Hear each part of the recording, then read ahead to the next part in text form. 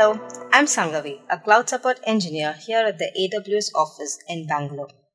Today, I'm going to show you how to create snapshots of Amazon Elastic Block Store, Amazon EBS volumes that are configured in a RAID array and how to take crash-consistent snapshots across multiple Amazon EBS volumes on an Amazon Elastic Compute Cloud Amazon EC2 instance.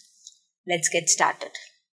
To create snapshots for Amazon EBS volumes that are configured in a RAID array, use the multi-volume snapshot feature of your instance.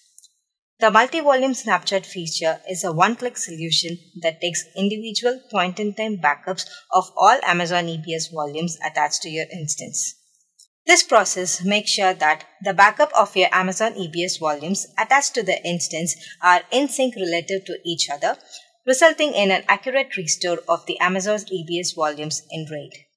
You can use the AWS Management Console or the AWS Command Line Interface AWS CLI to create snapshots. In this example, I will be showing you how to create snapshots from AWS Management Console. As you can see, I am already logged into the AWS Management Console. Open the Amazon EC2 console and from the Elastic Block Store navigation pane, choose Snapshots.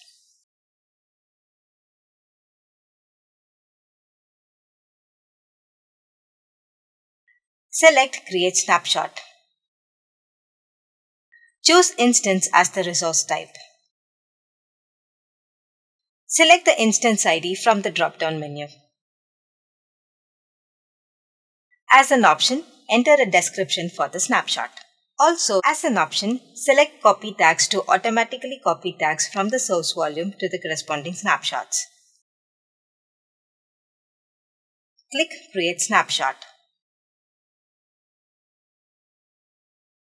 Also, you can create snapshots from the AWS Command Line Interface AWS CLI using Create Snapshots API. For parameter descriptions and example calls, refer to the AWS CLI command reference Create Snapshots.